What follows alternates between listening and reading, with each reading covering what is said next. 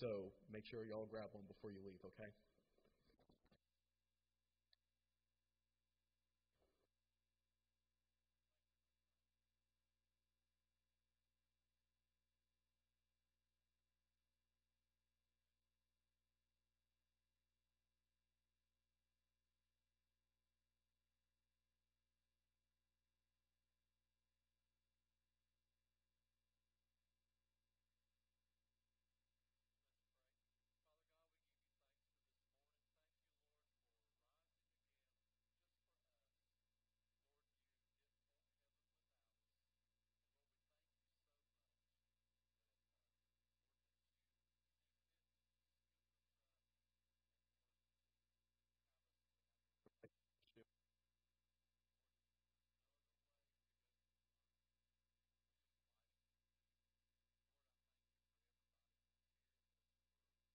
Online.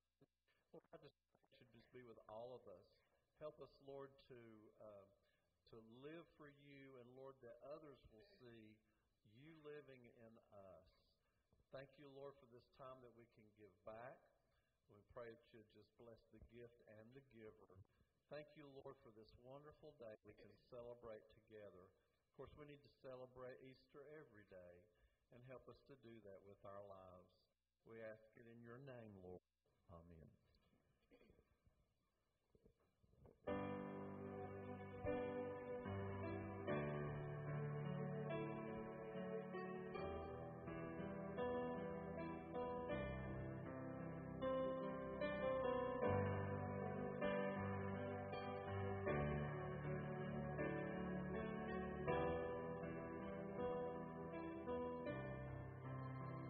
There is a blood that cost a life, that paid my way, death its price.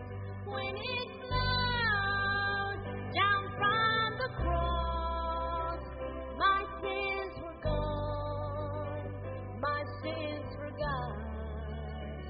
There is a grave that tried to hide that precious blood that gave me life. But in 3 days he breathed again and rose to stand in my defense.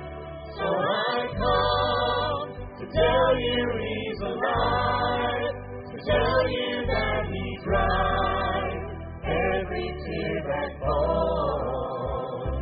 So I come to tell you that he saves, to shout and to proclaim that he's coming back for you. There is a blood that sights the blind, that heals the sick, the lonely find. It has the power to free the bound as chains they fall upon the ground. So pour it out to cleanse my soul, and let his liquid glory flow, because he lives to make me whole. I owe my life, I owe my all. So I come to tell you he's alive, to tell you that he's right. Every tear that falls,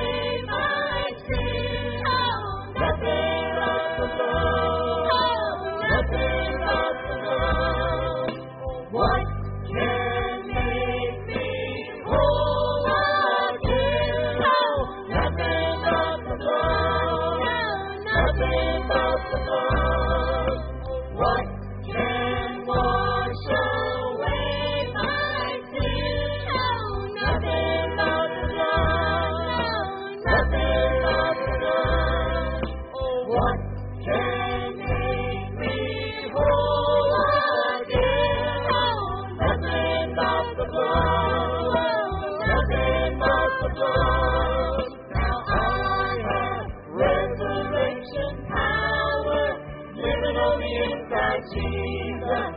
You have given us freedom. No longer bound by sin and darkness, living in the light of your goodness. You have given us freedom. Now I have resurrection power, living on the inside, Jesus. You have given us freedom.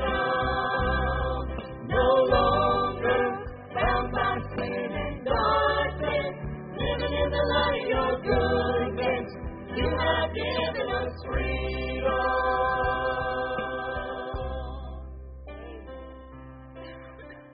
There is a grave that tried to hide that precious blood that gave me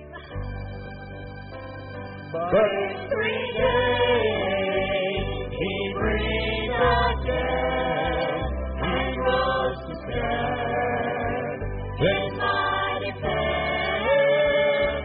So I come to tell you He's alive, to tell you that He's right, every tear that falls. So I come to tell you that He's safe, to shout and to proclaim that He's coming back for you. Yes, I come to tell you that He's safe, to shout and to proclaim that He's coming back for you.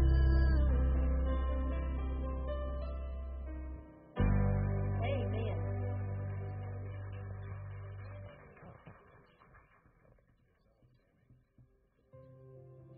He is the Word of God, the prophet, the servant. He is the bread of life, the shepherd and the lamb. He is the messenger. He is the humble king. He is the Son of God. He was rejected and abandoned. He was betrayed and condemned. He was mocked and beaten, bruised and pierced. He was crucified and buried. But the nails could not hold him. The cross could not finish him. The stone could not keep him. Death could not defeat him. He is our ransom and our redeemer. He is our deliverer and our refuge. He is mighty. He is glorious. He is holy and exalted. He is our Savior. And He is risen.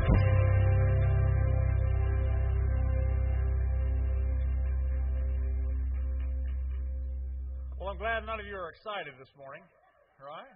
He is risen. What a glorious time to celebrate our risen Savior. Folks, everything that we believe in the Christian faith hinges on this one moment and this one time when Jesus Christ, when that stone was rolled away and the tomb was found to be empty. Everything that we believe, everything that Scripture tells us, all the prophecies from Old Testament to New, all hinge and balance on this one thing. And I want to share with you today the fact that today changes everything in our faith. And I want to invite you to find your place in Matthew's Gospel in chapter 28. Verses 1 through 10, we're going to examine the Scriptures together today, and we're going to look at some aspects that changed everything as we know it in our relationship with God and why that is so important for us today in the Christian faith. We don't celebrate the cross and Jesus' death. We celebrate His resurrection because it is in that resurrection power that, as we sung about it, we indeed have eternal life through Christ Jesus. For those that have repented of their sin, those who have believed that Jesus Christ is the Messiah, we have sought His forgiveness. The very penalty, the word in Scripture is the propitiation. Jesus bore our sins on the cross of Calvary. And when He died in that death and was placed in that tomb, that was the sacrificial offering, the lamb that takes away the sins of the world. And when that stone was rolled back, as we'll see in a moment in the Scriptures, we know that was a signal that God's wrath against all depravity and human sin and unrighteousness was once and for all atoned for in the sacrificial death of Jesus Christ. Aren't you glad that there's something that we don't have to worry about trying to earn our way to heaven, trying to pay our way to heaven, or even trying to work our way to heaven?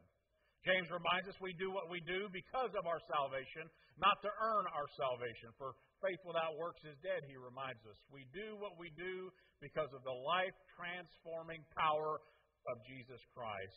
So I want to invite you to turn to Matthew chapter 28, verses 1 through 10. We're going to read. You follow along in your Bible. I'll read it from the text here. If you're there, say amen. Picking up in verse 1. Now after the Sabbath, toward the dawn of the first day of the week, Mary Magdalene and the other Mary went to see the tomb. And behold, there was a great earthquake. For an angel of the Lord descended from heaven and came and rolled back the stone and sat on it. His appearance was like lightning, and his clothing white as snow. And for fear of him, the guards trembled and became like dead men. But the angel said to the woman, "Do not be afraid, for I know that you seek Jesus who was crucified. He is not here, for he has risen, as he said. Come see the place where he lay. Then go quickly and tell his disciples that he is risen from the dead, and behold, he is going before you to Galilee. There you will see him. See, I have told you." So they departed quickly from the tomb, and with fear and great joy, and ran to tell his disciples. And behold, Jesus met them and said, "Greetings." And they came up and took hold of his feet and worshipped him. Then Jesus said to them, "Do not be afraid. Go and tell my brothers to go to Galilee, and there they will see me." Let's pray together. So, Father, we thank you for the proclamation of your truth. We thank you for this reading of Scripture, and you remind us that faith comes by hearing, and hearing by the Word of God. And we pray this morning that every person in the sound of this voice, every person that has heard your Scripture, will leave here knowing that truly Jesus Christ is the Son of God. Father, may we repent of our sins. May we seek you for the forgiveness that you offered up once and for all humanity. We thank you for the empty tomb and the reminder of the hope we have of eternal life with you in Christ Jesus. Have your way with all that is said and done. And Father, if there is one here today that does not know you as Lord and Savior, who has never trusted you, who can't see because they have yet to believe, Father, we pray that today would be the salvation.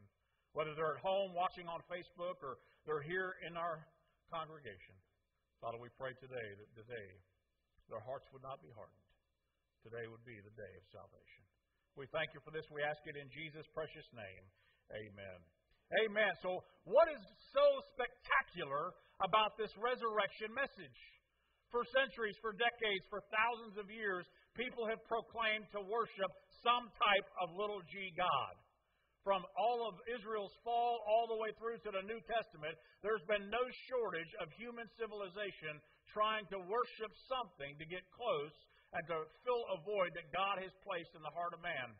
In Ecclesiastes chapter 3, verse 11, the great writer Solomon in his wisdom says that God has placed eternity in the heart of man.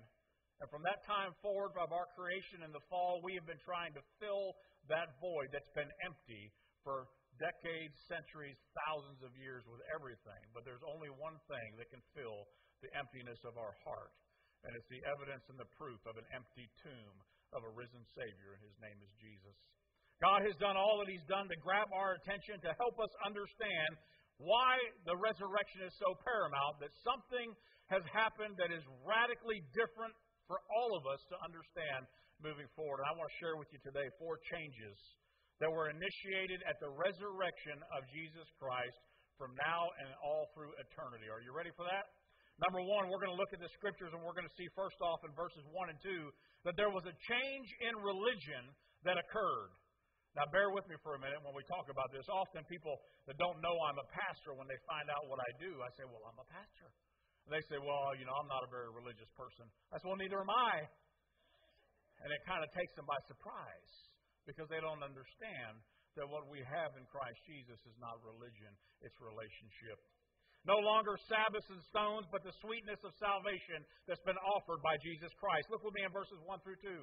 Now, after the Sabbath, and we'll get to that in a minute why that's important, toward the dawn of the first day of the week, Mary Magdalene and the other Mary went to see the tomb. Isn't it interesting that God used women? Where were the men? They were hiding in a room somewhere, scared. But the women go and do the hard work, right? They went to anoint the body of Jesus, even though they couldn't roll this 2-ton stone away from it. Look at verse 2. And behold, there was a great earthquake, and the angel of the Lord descended from heaven and came and rolled back the stone and sat on it. Let me share with you a few observations that we see going on here. Number one, that there was a change in religion from that time forward for all of eternity. There was a dawning of a new perspective that happened at the resurrection moment. A dawning of a perspective. Let me share with you what we see here. For the women that went there was a difference between grief and astonishment to utter amazement. They went there in hope that they would be able to anoint the body of a dead Jesus, who, although he had told them, destroy this temple, and on the third day I will raise it up again. They didn't understand exactly what that meant. So they went in expectation to go and anoint his body and perform those burial rites and religious activities that were going on that morning. But what they found absolutely changed their perspective. It was no longer a religion-based thing, but absolute faith based on a promise fulfilled by an empty tomb. God did not reveal his glory first off on the Sabbath. Do you notice the text is very clear about that in verse 1? And here's something I've come to learn now, being a theologian Bible student for a long time. When God writes something down and gives us his scripture, it's always there for a reason. Now notice at the very beginning in verse 1. Now after the Sabbath. Now why is the Sabbath so important? Well, if you were in Judaism, if you were a religious person like the Israelite, like the Jew, they knew that God blessed the Sabbath and told them to keep it holy and righteous and to rest. God gave them that day to worship God. Now, what is God doing? God's showing us that the Sabbath that he gave to the Jew is no longer the most important thing. God chooses to raise Jesus Christ not on the Sabbath, but on Sunday. The very reason the Christian church gathers on Sunday, the first day of the week for the Greek. Did you know Sunday was the first day when people would start their week off in the Roman world? It wasn't Monday like we do. It would have been Sunday morning. The first century church would go worship at sunrise. They would gather together at Solomon's colonnade, as we see in the book of Acts. They would worship, and then what would they do? They'd go to work. And I know for Baptists that's important, because if they didn't, we wouldn't have nowhere to eat lunch. Right? There was a dawning of a new perspective. God chose to reveal his glory not to the religious elite on the Sabbath, but he chose the Gentile day of Sunday, the first day of the week, to show God's power and his glory no longer in religion, but in his resurrection. Women were the first to confirm the resurrection. Now, why is that important? That the Marys went there. Did you know a woman during that time in that culture, their testimony in a court of law was inadmissible? They had no standing in social class to even tell anything in court. Their testimony would have been unvalued and worthless. Why do we find it in the Scripture? Because isn't it wonderful that God uses broken things and other things that others count as not of value to proclaim his goodness? God is telling us that this testimony given by women that would have been inadmissible in a Roman court is now the validation for the proof. Now, why would the writers have included that? Because it had to have been true. Because if it wasn't true, they would have just omitted it. But it added value to the very fact that these women were giving testimony. Isn't that wonderful? Women used by God in mighty ways. There was a dawning of a new perspective for those ladies, as there is a dawning of new perspective for you and I today as we read that account. But notice in verse 2, it goes even further. There was a demonstration of great power that takes place. A demonstration. God shook the world during that time frame. Notice verse 2, and behold, there was a great earthquake. God shook the world with the resurrection of Jesus Christ. And did you know today God is still shaking the world at the name of Jesus Christ? How do I know this? Because brother and sister, if you're in Christ, your world was rocked the moment you came to encounter Jesus Christ for yourself. The moment you went from skeptic, from agnostic to atheist, whatever classification where you didn't know God, when you encountered God, God shook your world to its foundations. Because it changed you forever, didn't it? It wrecked everything that you had built your life upon, all of the false idols, all the false gods, all of those things. And God rebuilt you on the rock of His Word and a new foundation that will stand the test of times. I know that's what happened because that's what happened in my life when I encountered Jesus Christ.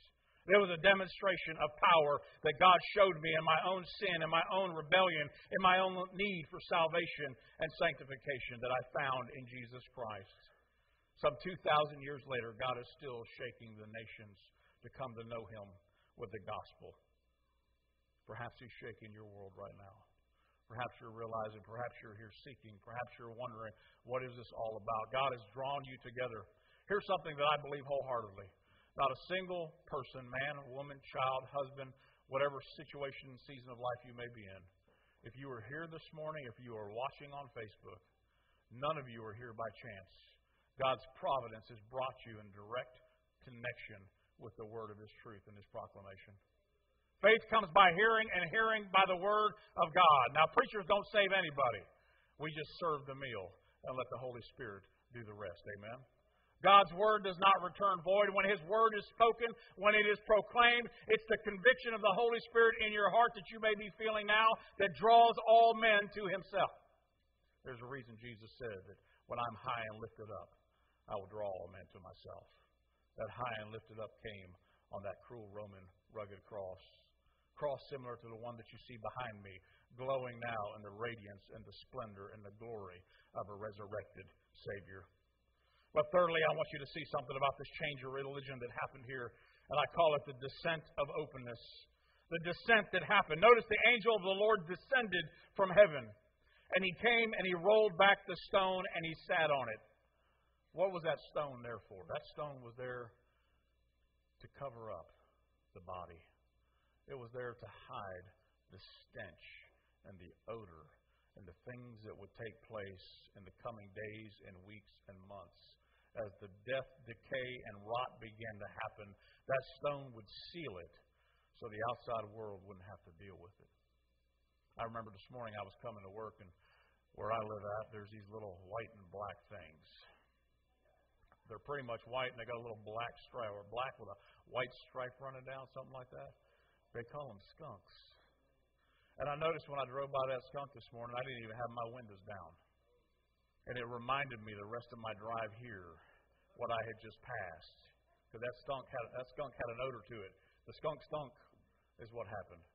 You know, that was the purpose of that stone, was to keep the stench of rot and death and decay from permeating for others so they could just go about life as normal. But here, God descended. He sent His angel to sit upon that stone and to roll back. Many estimate, scholars, and when you study this stone, for it to be over 2 tons. And He rolled that stone back so that death no longer had a sting, no longer had a victory, no longer had an odor. Those women could see in clearly that Jesus Christ was resurrected. What once had been sealed off by those not of Israel had now been opened to all nations to come and see the God of creation. The stone of religion was rolled back to allow righteousness to reign, and for every tribe, every tongue, every nation to now be able to look inside and confess the name of Jesus as King of kings and Lord of lords. If you weren't raised in church, don't worry. God doesn't care about your religion. God cares about your relationship. I'm often asked when I deal with other pastors of different denominations and other people that come from outside the Baptist faith. They ask me, well, what denomination do you think is the most important? And I said, well, there's only 2 denominations that God cares about. And they all perk up. And they think, well, it must be Methodist, Presbyterian, Orthodox, Roman Catholic. I said, no, it's none of those. Well, they must be Baptist then. You Baptists all think you got it right. Well, that's true, but that's besides the point. You're either saved or you're unsaved. Those are the only 2. You'll either hear, well done, my good and faithful servant, when you draw your last breath on this earth, and that road that you've been living on takes you to heaven's gate, and you're standing before an almighty God. And He says, why should I let you into the kingdom of heaven? He doesn't care about how much money you gave to the church. He doesn't care about how many homeless people you fed. He doesn't care about how many orphans you raised in your home. While all those are admirable things, did you know even the heathen does good works for humanity? lost in their death and their sins and their trespasses. All that will matter is, do you know Jesus Christ as Lord and Savior? Has there ever been a time where you've confessed with your mouth that Jesus is Lord, you believed in your heart that He was raised from the dead? If that's the case, then you will be saved, the Scripture says. Otherwise, you'll hear those wretched words, "Depart from me, you worker of iniquity, for I never knew you." A change of religion, from Sabbaths and stones to the sweetness of salvation we have in Jesus. But the second change that we see that occurred at the resurrection is a change in requirements. Change in requirement. Look with me in verses 3 through 5. His appearance was like lightning, and his clothing white as snow. And for fear of him, the guards trembled and became like dead men. But the angel said to the woman, "Do not be afraid, for I know that you seek Jesus, who was crucified." What do we see here again? We see, number 2, a change in requirement. No longer legalism, but rather the love of a Savior. God left heaven once again, and heaven's intervention came down on behalf of you and me. God left heaven's throne, much like we see Emmanuel, Jesus who dwelt amongst us, God who dwelt amongst His people and left heaven's throne. Once again now the angel departs heaven to come down and declare the glorious good news of Jesus Christ. Once again, it's God's hand that rolls away the stone that lets us see in the clarity of the gospel that Jesus had been proclaiming during His earthly ministry.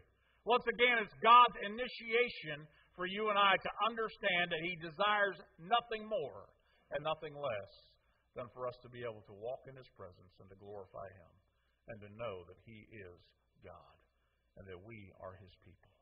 That is God's ultimate design. When He designed us, when He created us, when He took Adama, the dirt, that's the name for it. That's where we get the name Adam. Pretty simple, isn't it? He breathed life into Adam and created him. Why? So we could worship Him. No greater thing we could ever do on earth. We can't give birth to children. We can't achieve enough. We can't build enough skyscrapers. We can't invent the internet to be good enough to worship. The only thing we could do that's the crowning joy of all humanity is to be able to worship our God and Creator. We see here heaven again intervenes on man's behalf. No longer is it works-based religion. It's been extinguished. It is relationship that we have through Jesus Christ. But look with me in verse 4. Isn't it interesting how the guards, these Roman tough soldiers that were standing guard, ready to give their life in defense of carrying out their order, what happens when the very presence of God shows up? Dead men tremble. Dead men tremble. When I came to Christ and God confronted me of my sin, I thought I was tough, big and strong and all those things. But when I encountered God's presence, I trembled at the sight of my sin. I trembled in knowing what God had just showed me and revealed to me and my need for His righteousness. These dead men who didn't have a relationship with Jesus Christ, when He was in their presence, what did they do? The Scripture says those men froze and trembled. They couldn't do anything in the very presence of God. But notice what happens in verse 5. The third point, we see that fear is relieved when there's not only a proclamation, but a reception of the gospel. Verse 5, but the angel said to the women, "Do not be afraid." You see the contrast between men who are dead in their sins and trespasses and those who went to worship the risen Savior. There's a contrast, isn't it? No longer are those women having to be in fear and trembling. But these men over here that weren't righteous, that didn't believe in Jesus Christ, were dead, pierced by fear and trembling. Isn't it beautiful that fear is relieved with the gospel proclamation? The angel tells them, "Do not be afraid. I know that you seek Jesus." What a response for all of us to understand that, brothers and sisters and friends, that when you seek Jesus, you no longer have to be afraid of God's wrath and His righteousness. But you can receive by the very grace of God the gift that He's given for your salvation. For it's by faith you are saved, not by works, lest no man shall boast. It is a gift of God. It is by faith that we receive the forgiveness of our sins. But lastly, we see that there's a new covenant requirement given to us here. No longer are we brought up into our religion. No longer does our family relationship save us. No longer does our lineage to the tribe of Israel matter. What matters is the relationship we have under a new covenant. In Hebrews chapter 8 and Romans chapter 11, I've given you the verses there as a reference. The writer of Hebrews would describe this Jesus that would come, that would give His life, death, burial, and resurrection. And he would describe this new covenant this way. And he was echoing a passage from the Old Testament prophets. He says, "For this is the covenant that I will make with the house of Israel after those days, declares the Lord. That I will put my laws into their minds and write them on their hearts, and I will be their God, and they shall be my people. They shall not teach each one his neighbor and each one his brother, saying, Know the Lord, for they shall all know me, from the least to the greatest. For I will be merciful toward their iniquities, and I will remember their sins no more." And speaking of a new covenant, he makes the first one obsolete, and what is becoming obsolete and growing old is ready to vanish away. Paul would write to the Roman church, Romans 11:27.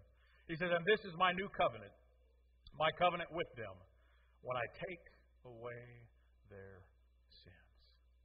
Israel had never known what it was like to have their sins taken away. They had only known the covering of their sins, the masking of their sins, the blood being offered over the Holy of Holies, over the Ark of the Covenant, the sacrificial lambs that would be slaughtered during Yom Kippur. They never knew what it was like to have their sin completely ratified, acquitted, not guilty found. All they had done in all those years of offerings in the temple was appease the wrath of God by making atonement one year after the next, after the next, after the next. God was trying to get their attention, letting them know that they could not be righteous by themselves. Only Jesus Christ, the Lamb of God that takes away the sins of the world, could make them righteous. What a beautiful understanding. The greatest gift ever offered to all humanity wasn't a gift found under a tree at our Christmas celebrations, or even a gift hidden in a bush as we hunt for Easter eggs, but rather it was hung on a tree and placed in a borrowed tomb to secure the payment of our sins and our trespasses. And His name was Jesus. What a beautiful picture. Point number 3 I want to share with you as we turn our attention to verses 6 through 8. I want to share with you the change, not only in religion, not only in relationship, but the change in response that's now required. Notice what the text tells us. Beginning in verse 6, "He is not here," the angel says, "for He is risen, as He said. Come and see the place where He lay. Then go quickly and tell His disciples that He is risen from the dead. And behold, He is going before you to Galilee. There you will see Him. See, I have told you." So they departed quickly from the tomb with fear and great joy and ran to tell His disciples. What do we see happening here? Notice the response change. Number 1, there's 3 changes that I want to share with you that happen for every single one of us when we encounter God's presence. When we come in the very presence of God and we have a God moment and a God encounter where we know God is real and the gospel has penetrated our heart, turned the heart of stone to a heart of flesh, here's what I know happens. Number 1, there's a change in countenance. It happened here with these women.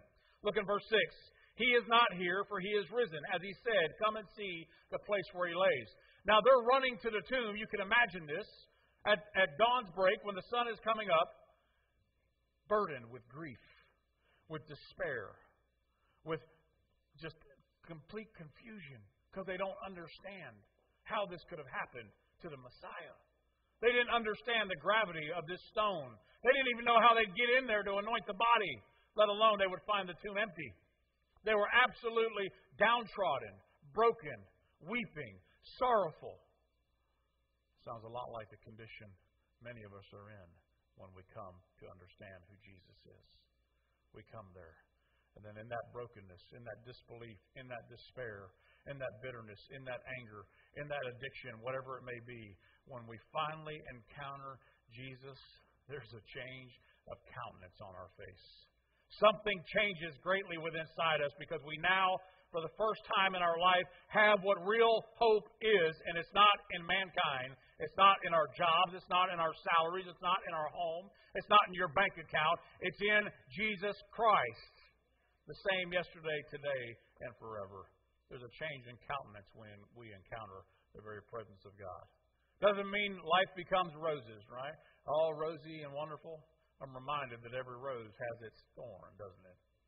You work your way down that vine, and it doesn't take long to find them. Sometimes the Christian life can be difficult. It ain't going to be all peachy and better when you come to Christ. Matter of fact, I would argue the opposite is going to happen.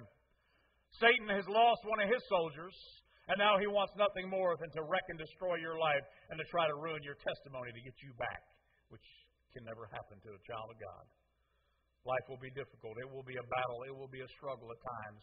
But here's one thing for sure. We worship a risen Savior. Aren't you glad that He doesn't change? So there's a change of countenance when you encounter God, a change from seeking to receiving. But secondly, there's a change in confirmation. Now I want you to look back in between verses 6 and 7 and notice what's there. There's a period, a space, and a number 7 in your Bible, right? Now, notice the change in dialect and the transition that occurs between He is not here, for He is risen, as He said, come and see the place where He lays. Now, imagine a brief pause for about 30 seconds. And the women are looking in, and they see it, and all of a sudden, there's a change in everything about them. They go from a change in not only their countenance, but a confirmation that they have what I call the aha moment of everything that Jesus had been telling them. Everything about going away, that I must leave you so the Holy Spirit, the advocate, the paraclete, the comforter can come and dwell within you. Everything that we see in the Gospels, all of a sudden, in between the closure of verse 6 and the beginning of verse 7, it's like the light bulb came on. And they saw it. And notice how the next text describes it. Then they go quickly and tell the disciples. Then go quickly and tell the disciples, the angel tells them, that He has risen from the dead. There was that moment where they got it. There was a moment when that tomb was rolled back that they looked in, and their faith had now become sight. They saw it with their own eyes. Folks, you know that's what happens to us when we come to Christ. And then once we've had that Christ encounter and we begin to read Scripture, our faith has become sight. And we can now begin to see the very things of God, the very processes and all that God has gone through to show us His love and His great mercy and what He desires for us, His goodness and His love. Paul would remind us in 1 Corinthians chapter 1, verse 18, that the gospel is utter foolishness to those who are perishing. But to those who are saved, it is the power of God unto salvation, first to the Greek, or the Jew, and then to the Greek. Folks, without Christ, this book is just that for many. Just another book on a shelf with others. But when you have an encounter with God, it changes everything. The words on this page become understandable by your spiritual mind. When you now have the mind of Christ, the Holy Spirit is inside of you, allowing you to understand what He's teaching us. But thirdly, notice there's a change in constitution. A change in what's making up their very nature and disposition. Look at verse 8. So they departed quickly from the tomb, and with fear and great joy, and ran to tell His disciples. Man, what could make somebody do a U-turn like that?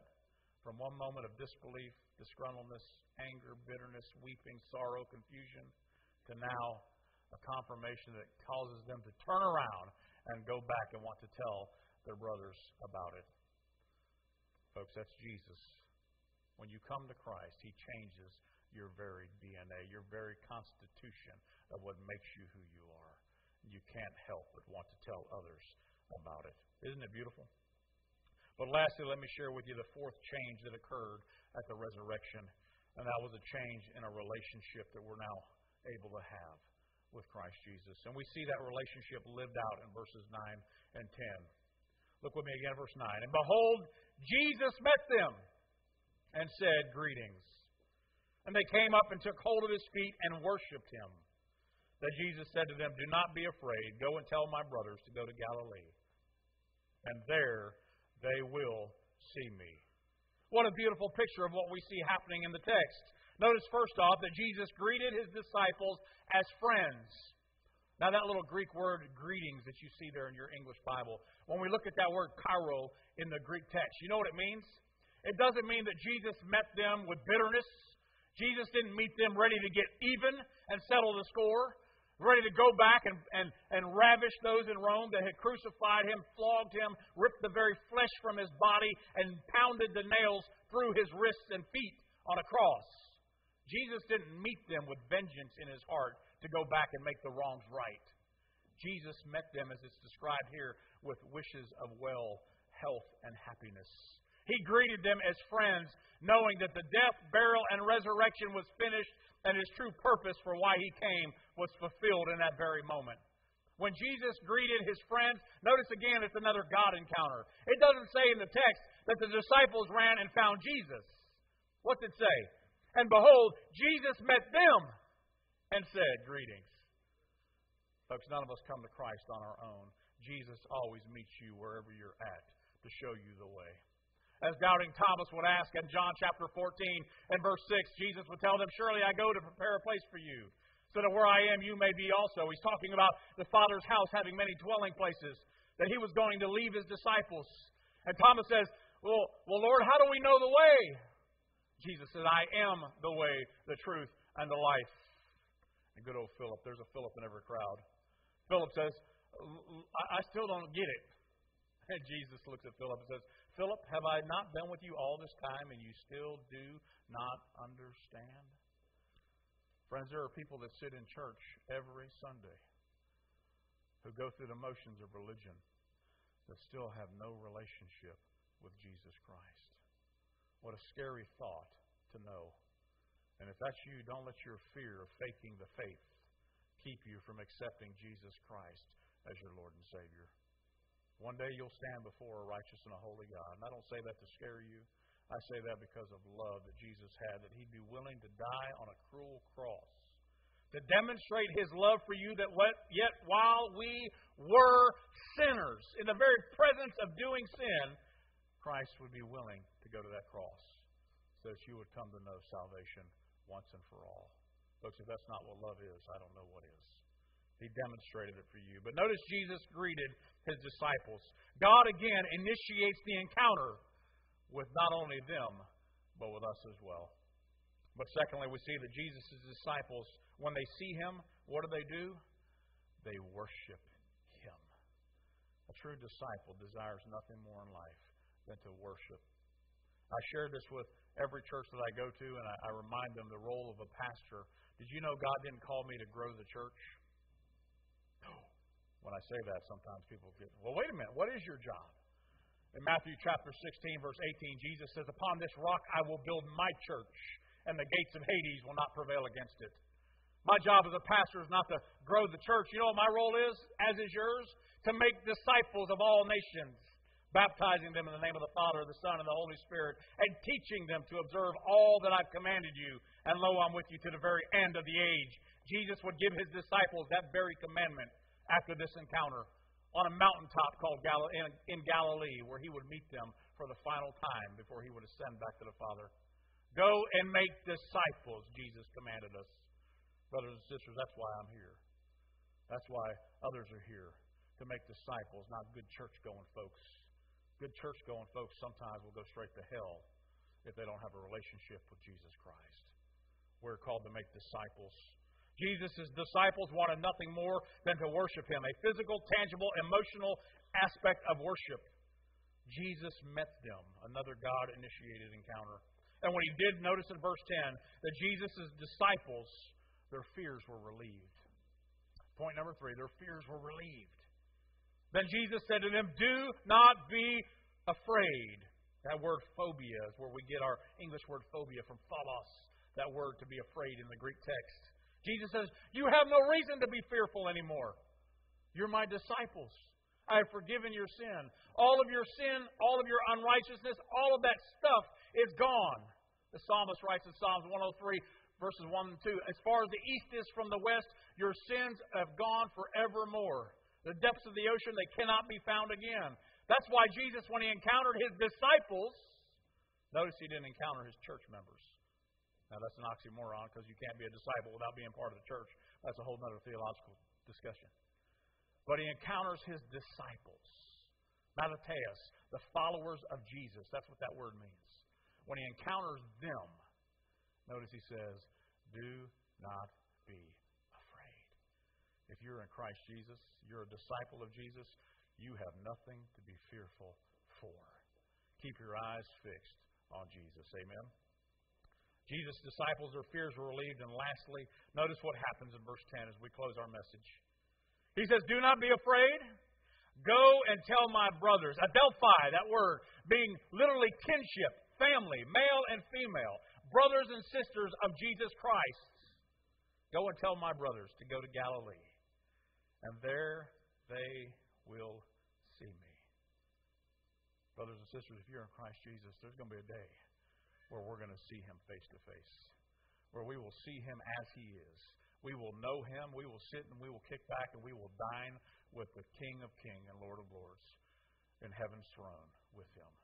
We will get to meet the apostles Paul and John and Peter and Simon and all of Jeremiah and Joshua and Ezekiel and Nahum and all those wonderful folks, Obadiah and Micah and Malachi. We'll get to feast with them in heaven because we know Jesus Christ as our Lord and Savior. Jesus says, go and tell the others to go to Galilee. There they will see me. Jesus called them brothers. John 15, verses 15 through 17, Jesus tells the disciples this. He says, I no longer call you servants, for a servant does not know what his master is doing. But I have called you friends. For all that I have heard from my Father, I have made known to you. Aren't you glad that when we come to Christ, when we have a relationship with Jesus Christ, that we have been adopted into God's family?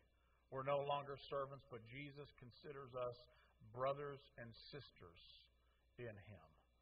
What a wonderful understanding of who we are. Let me close with an image that you may be familiar with at this point. But I'm often reminded that that stone wasn't rolled away so that Jesus could get out. The stone was rolled away so that we might be able to get in. So that we could understand what Christ has come to do once and for all, forever. Tetelestai, that Greek word, it is finished.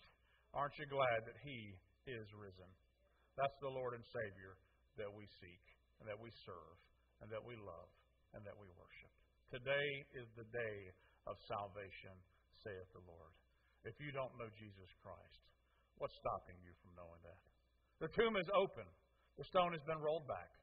You can clearly see in, and I know through this message that I've shared with you today, from God's Word, it's been made clear to whosoever will call upon the name of the Lord will be saved.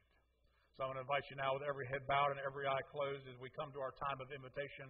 A time of invitation is that time where you have heard God's Word. You've not just heard some preacher standing up at a pulpit and lecturing you on something, but you've heard the very Word of God proclaimed in this place. What do you do with it? If you're a believer in Christ, I'd encourage you to pray right where you're at. Lord, show me, Lord, how you've called me to be a disciple of you.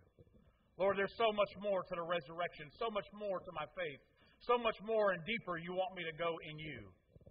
Father, show me where you'd have me to serve, where you'd have me to worship, where you would use me for your kingdom's glory. Lord, reveal that to my heart. Give me clarity of those things, that I may honor you in your resurrection with my life. And friend, if you're here today and you do not know Jesus Christ as Lord and Savior, when we begin to play this music, and I'm going to stand right in front of this pulpit, and there will be several people down here at front to greet you. If you would like us to pray with you to accept Christ, if you would like prayer for the forgiveness of something, you don't need to do that with me, but I'm here to pray with you to help you encounter God's very presence in this place this morning. Don't wait if God is stirring your heart and you know that you need salvation. Get up right where you're at and make your way to the front. So, Father, we thank you for the day. We thank you for the privilege of celebrating the resurrection.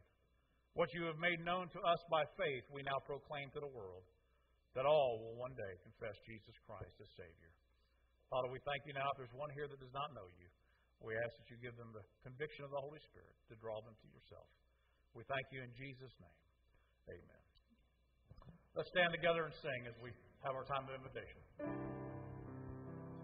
I have decided to follow Jesus. I have decided to follow Jesus. I have decided to follow Jesus. No turning back, no turning back. Though none go with me, I still will follow. Though none go with me, I still will follow. Though none go with me, I still will follow. No turning back, no turning back. My cross I'll carry till I see Jesus. My cross I'll carry till I see Jesus. My cross I'll carry till I see Jesus. No turning back, no turning back. Amen. Are you glad you came today? I want to share one quick announcement with you. We've got a baptism that will be taking place. Baptism will be next Sunday. I think there's a slide for that if you'll show it up there. April 16th, we will celebrate baptism here at Stanleyville. So if you need baptism, if you've not been baptized, maybe you were sprinkled as a child and you want to confirm that faith through immersion. Every biblical example we have of baptism from the New Testament was all done by immersion. So if you desire to be baptized, please let us know, and we would love to do that for you and with you and celebrate with you next Sunday and at our 11 o'clock worship service. With that said, Brother Steve, why don't you close us in a word of resurrection prayer? Lord, I just thank you for another wonderful day in your house, Lord. It was for the sunrise service this morning, Lord, and for the message from our preacher today. Lord, we're just grateful to serve a risen Savior. Lord, we just ask if there's anyone that does not know you, Lord, that they would come forward and accept you as their Savior. Lord, we just praise you and worship you, and as we go out, just be with us today and the rest of the week, Lord, for it's in your name we pray. Amen.